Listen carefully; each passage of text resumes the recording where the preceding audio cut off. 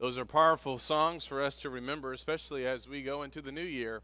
Ring it out. That'd be a great sermon to preach on too. Ring out, share the gospel message. Something great for all of us to do as we enter into 2020. And that other song, Thank You. For all that you've done, I will thank you.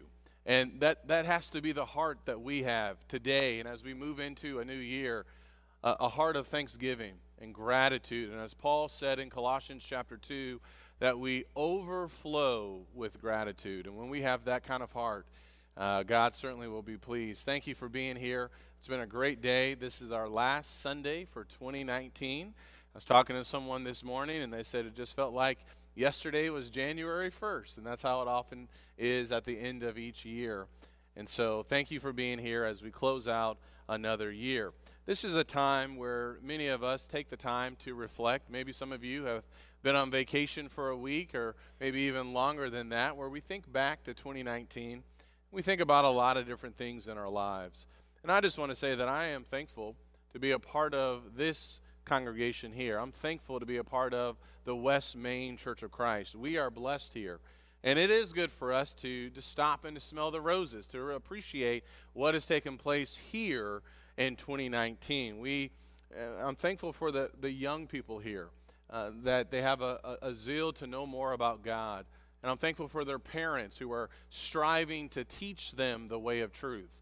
For our elders and our deacons and all the Bible class teachers, thank you for all of those who have taught this year and spending that time serving in some shape or form. For the members here that love one another, that encourage one another. I'm not just saying this when I get up here and I say, I'm thankful for the West Main Church. I really do mean it. We are really blessed here. And we've had more souls saved here in 2019. We have been ringing out the gospel message. And that's who we are supposed to be, to go and to make disciples and to teach people the good news of Jesus Christ. And I'm confident that as we look into 2020, that great things are on the way, even more great things for this congregation here. So thank you for your faith as we move into a new year. As we move into a new year, it is good to think about where we are individually and even collectively. And I want to consider this morning Revelation chapter 2 and Revelation chapter 3. In Revelation chapter 2 and Revelation chapter 3, we find Jesus giving messages, giving words to a number of churches in Asia Minor. And this study from Revelation chapter 2 and chapter 3 is a powerful study. It is a reminder of some things that Jesus expects from his people. And as we think about our Savior Jesus, as we think about his expectations for his people, I believe these two chapters here really help us to see what we should be all about, both collectively and individually as we enter into a new year. Now, I've heard individuals use this example before, and I've used it before, but I want to use it again, where I want you to imagine for a moment as what we find here in Revelation chapter 2, as Jesus would begin writing to these, or speaking to these churches here. Imagine for a moment if Jesus gave us a message, if he sent us some kind of letter in the mail, and he shared some things with us. What do you think he would want West Main to know as we go into 2020? What do you think he would want to share with us as a body together, and even individually, some things that we need to remember as we move into the new year? Well, he's not going to do that, but we do have his word. We do have what he has told these churches here in Revelation chapter 2 and Revelation chapter 3 that give us a good indication of what we should be all about as his people, what we should be all about as we dive into or as we begin another year. And so I want to consider this message from Jesus from Revelation chapter 2 and Revelation chapter 3. There are 7 thoughts I want to share with you from Revelation chapter 2 and Revelation chapter 3. And these 7 thoughts I think are good for us to remember, to ponder, to reflect upon as we look back in 2019 and as we move into 2020 about who we are as the people of God and about the God that we serve, our Savior Jesus, who is Lord of lords and King of kings, and the expectations he has for us here at the West Main congregation. And so as you look at Revelation chapter 2 and chapter 3, if he did write a letter to us, what might he say? What might he want us to know as we move into another year? I want to share with you 7 thoughts, and I want to begin by looking at Revelation chapter 2. Then Revelation chapter 2, beginning in verse number 1, the Bible says, "To the angel of the church in Ephesus write, the one who holds the 7 stars in his right hand, the one who walks among the 7 golden lampstands says this, I know." He says, "I know your deeds." What's interesting, when you look at all of the 7 churches that are mentioned here that Jesus is going to speak to, he says the same thing to each one. And verse 8, in the church in Smyrna, he said, "The first and the last who was dead and has come to life says this, I know your tribulation." And verse 12, to the angel of the church in Pergamon write, "The one who has a sharp 2-edged sword says this, I know where you dwell." And verse 18, to the angel of the church in Thyatira, the Son of God, who has eyes like a flame of fire, and his feet are like burnished bronze, says this, I know your deeds and your love and faith and service and perseverance, and that your deeds of late are greater than at first. In chapter 3 and verse 1, to the angel of the church in Sardis write, "He who has the 7 spirits of God and the 7 stars says this, I know your deeds, that you have a name, that you are alive, but you are dead." And that's not good. But he does say, I know your deeds and what you have done. And verse 7, to the angel of the church of Philadelphia, he would say the same thing. In verse number 8, I know your deeds. All through this, to all of the churches, he begins the same way. He mentioned the things concerning what they were going through, the challenges that they were facing, the good things that they were doing, their faith, and the fact that they were experiencing so many things. And while he's not going to write us a letter, I do think it is important for us to know that as we think about 2020 and moving forward, that Jesus knows what's going on here at West Main, that he knows what's going on in our lives. I think about Luke chapter 12 and how Jesus spoke about how he knows the number or the amount of hair that we have on our heads. He knows who we are. He knows our deeds and our faith, our sickness and our struggles, and he is the one that can truly say, I know. And I think about the members here in 2019 who have lost loved ones this year. It's hard to lose a loved one. It's never easy. And the members who are going through different treatments, medical treatments, maybe even right now, and sicknesses and struggles with their children and their faith, and just so many different challenges. Well, you need to know that Jesus knows.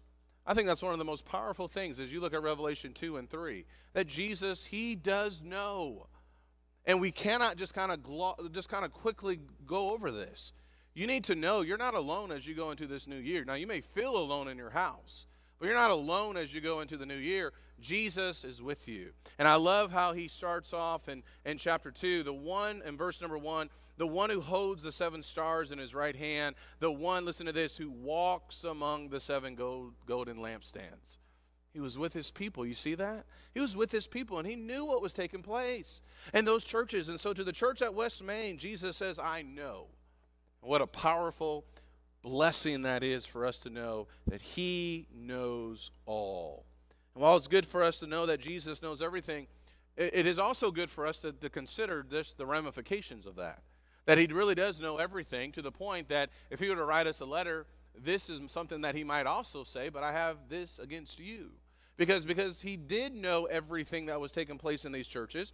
He knew also the good and the bad. He knew the great things that they were doing and the areas where they needed to improve. Look at Revelation chapter 2 and verse 4. He spoke about, actually look back in verse 2. As he spoke to the church in Ephesus, he says, I know your deeds and your toil and perseverance, and that you cannot tolerate evil men. And you put to the test those who call themselves apostles, and they are not.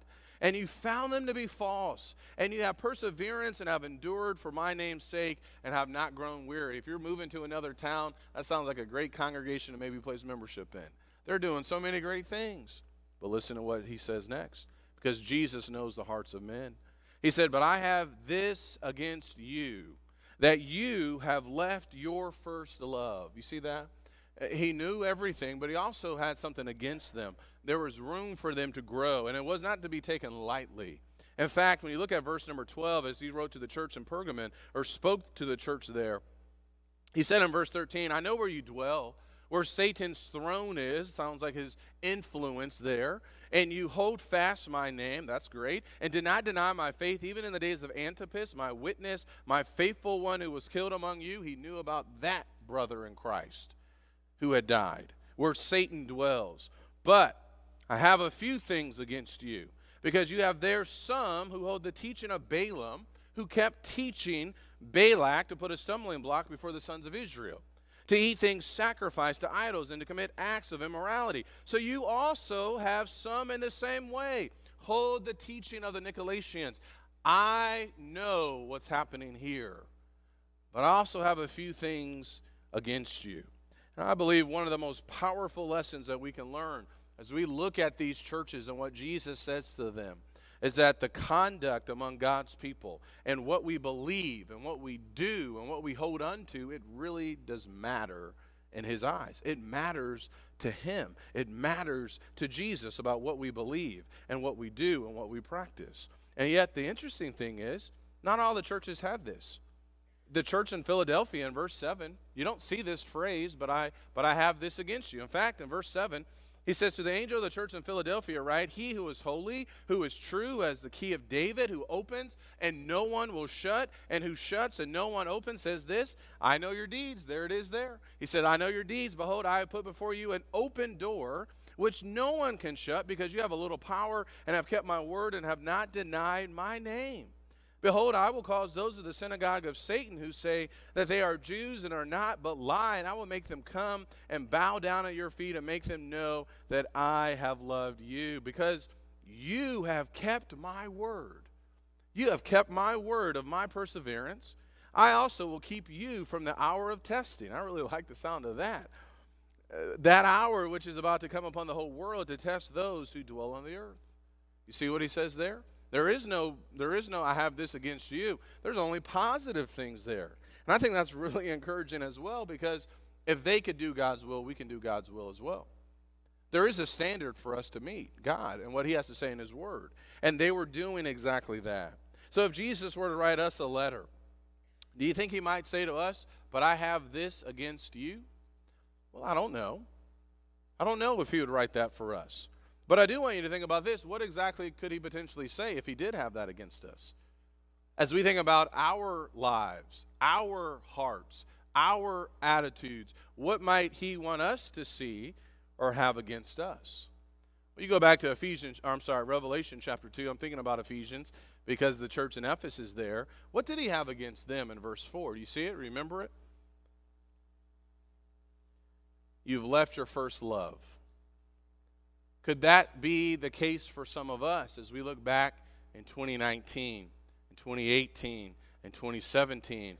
Do we or have we left our first love? Yes, we may still be holding fast to the deeds and toil and perseverance and calling out people who are false in their teaching and have not even grown weary, but have we lost our first love? Might that be something that he has against some of us?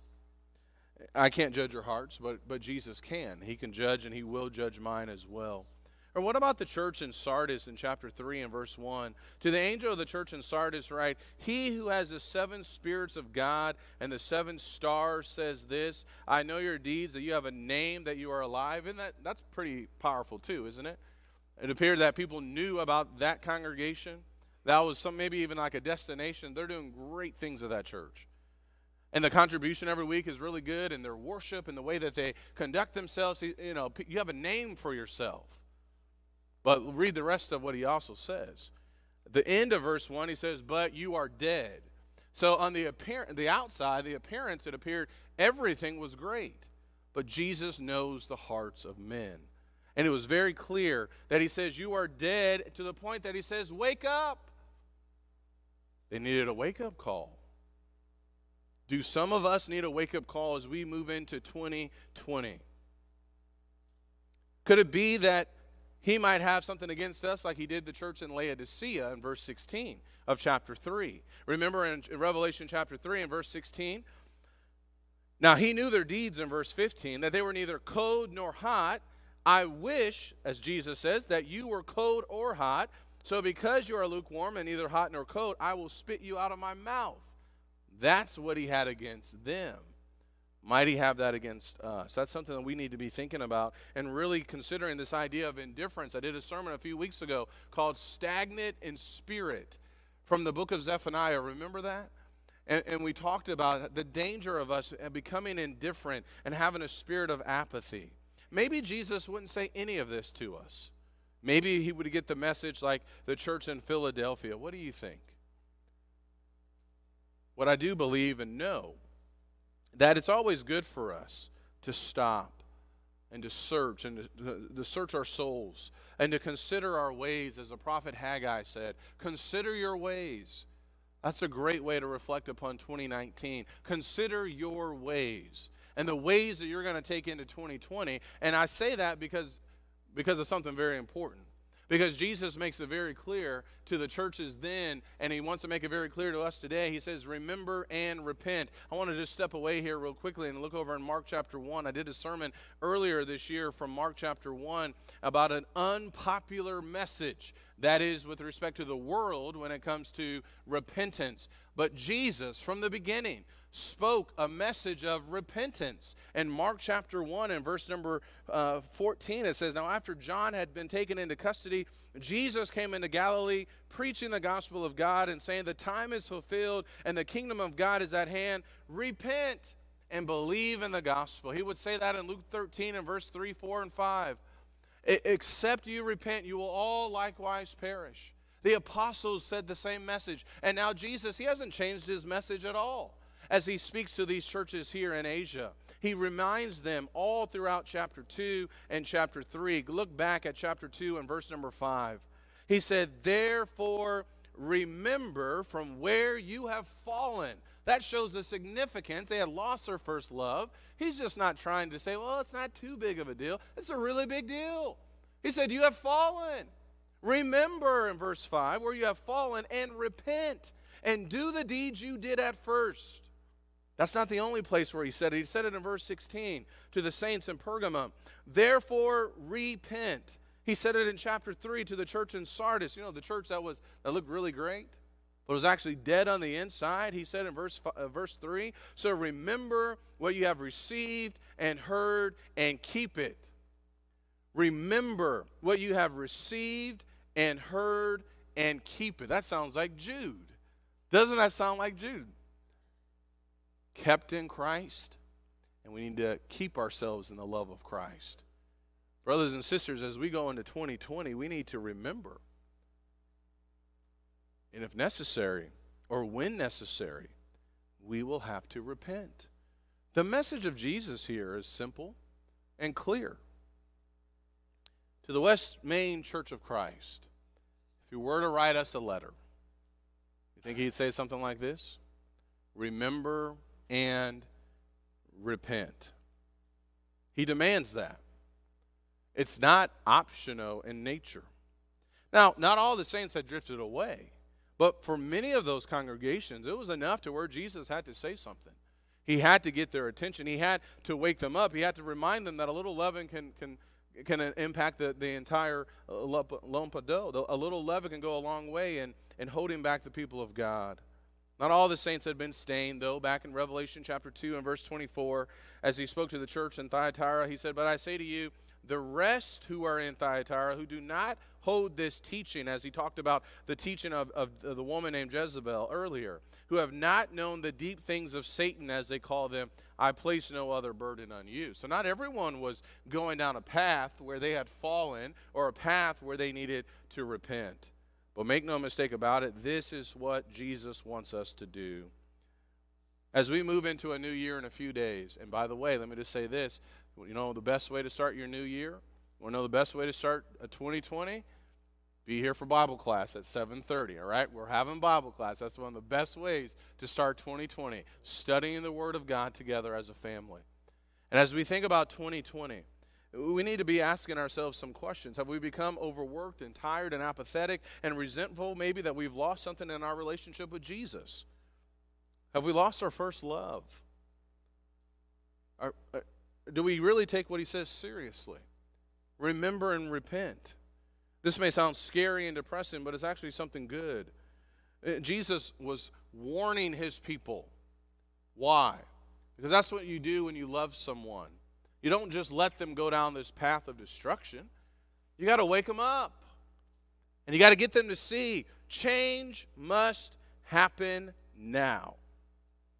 He had not given up on these churches, and that's what I see as well. And that's a powerful thought.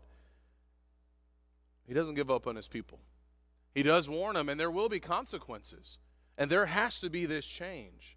But one of the most powerful things is that it's possible for these individuals, it was possible for them to make the necessary changes. It's possible for us to do the same. He did not tell them to disband, to split. He told them to repent. That's the message of Jesus. It's not a popular message, but it's the right message. It's a message of truth. It's not an option. Now, do you really believe what Jesus says there? Do I really believe this? Remember and repent. If you don't believe what he says here, let me give you two more words. Or else. Because after he says you need to remember and repent, what he also does, he says, or else.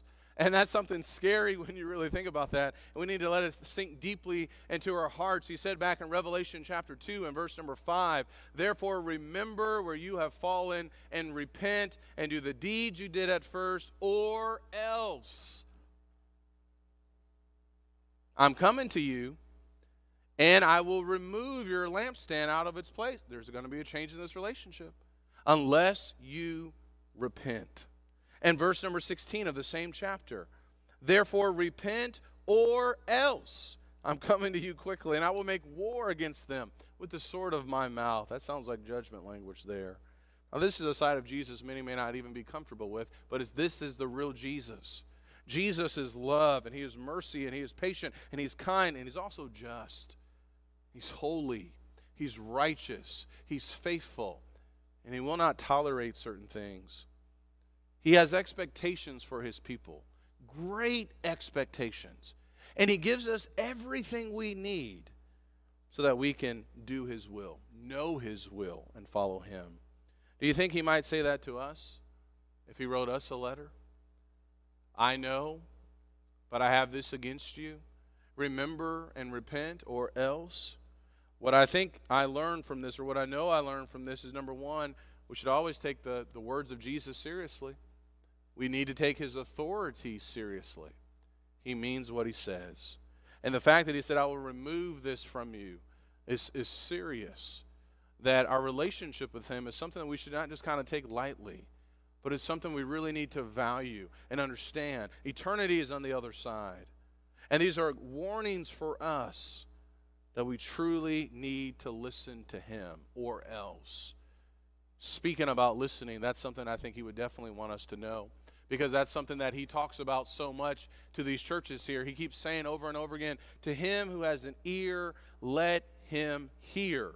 Over and over again at the end of chapter 2 and verse number 29, he who has an ear, let him hear what the Spirit says to the churches. You can just walk your way through and you'll see this reminder. I need for you to listen to me. I need for you to listen carefully to me.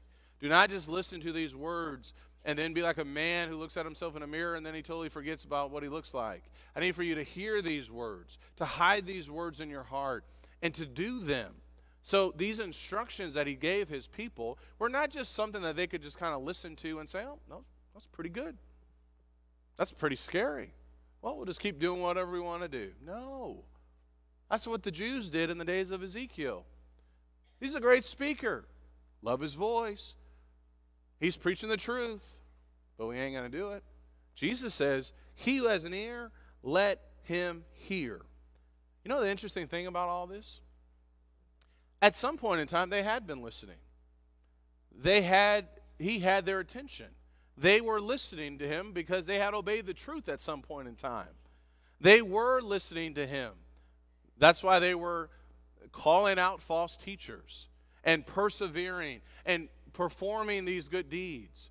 But in the process of time, it can happen to all of us where we have this dullness of hearing, where we hear, but we're not really hearing. He who has an ear, let him hear. We need to be careful how we hear.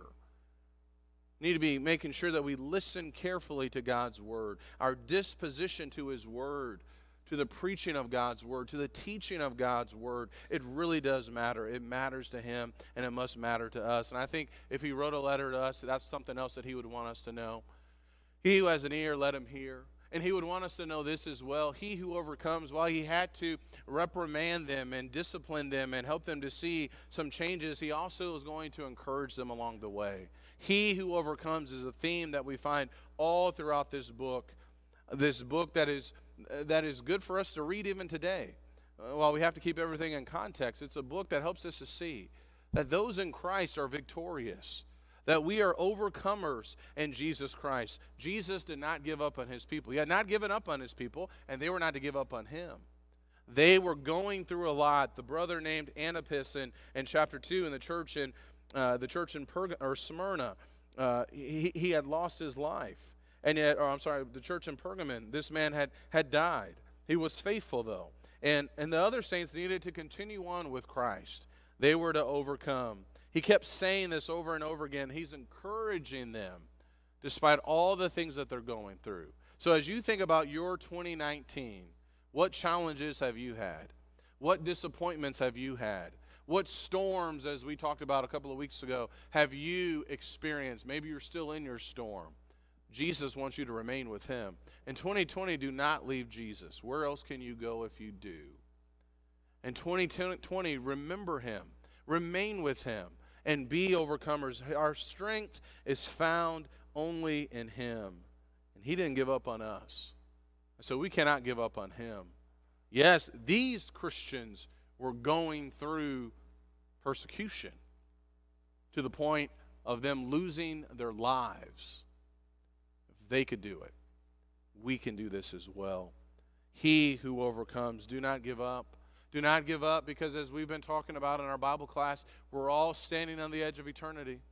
And what he reminds us in these 2 chapters here, he reminds us that he will give us something, that we have something to look forward to one day. And that's where our minds need to be. As you go through all of this, go back to chapter 2 and verse 7. We can't look at every one, but he says, he who has an ear, let him hear what the Spirit says to the churches. To him who overcomes, I will grant to eat of the tree of life, which is in the paradise of God. And verse 10, be faithful until death, and I will give you the crown of life. Verse 17, he who has an ear, let him hear what the Spirit says to the churches. To him who overcomes, to him I will give some of the hidden manna. I will give him a white stone and a new name written on the stone, which no one knows but he who receives it. Chapter 3 and verse 5, even to the brethren in Sardis. He said, he who overcomes will thus be clothed in white garments, and I will not erase his name from the book of life, and I will confess his name before my Father and before his angels. You see what Jesus is doing? He has this nice bookend. He starts off with this great confidence that they should have. I know. He ends by giving them even more confidence. I have something to give you. Do you want it? Will you remain with me so you can receive what I actually want to give to you? This awesome reward in heaven. Being in the presence of God and Jesus, the Holy Spirit, and God's angels for eternity. Is that what you want? If that's what you want, then be one who overcomes, one who remembers and repents, one who listens, and not just listens when it's convenient, but we listen no matter what. We stand fast. Why? Because heaven is on the other side. And Jesus, the Lamb of God, the Lord of Lords, King of Kings, has done everything for us so that we can be with him one day. From these letters, we see what Jesus wants from his people. We can know what he wants for us or from us as a congregation as we move into 2020. He wants trust. He wants obedience. He wants zeal. He wants sound doctrine. He wants us to labor and to have courage and to love and to serve, and spiritual growth, which no doubt will also create numerical growth. He wants purity, repentance, no tolerance for false teaching, discipline to wayward members, and constant self-evaluation. We know how we can please him. And these 7 churches in Revelation chapter 2 and chapter 3 help us to see and to know what it is that Jesus, our King, wants from us. And so as we move into 2020, let's become more like him. Let's love as he loves. Let's be holy as he is holy. Let's worship him and let's remain with him. Let's be overcomers and let us eagerly await the return of our Savior. He appeared the first time. The grace of God appeared and brought to man salvation. One day, Jesus will appear again. He will return. We need to be ready for when that day comes. If you're not a Christian, what better way to start a new year, a new decade, by putting on Christ, by allowing that old man to die, by following him, becoming a disciple, a follower of Jesus. We want to help you to do that. We talk so much about the Word of God because the Word of God is real. It really is his Word. And it gives you what you need to know and how to respond to God so that you can receive this grace that was given. And we want you to be saved. We want you to be in heaven one day. We don't want you to perish. We want you to be a part of the body of Christ. Do you need to do that? Is that where you are today? If you're in need of salvation, if you're in need of encouragement, come now as we stand and as we sing.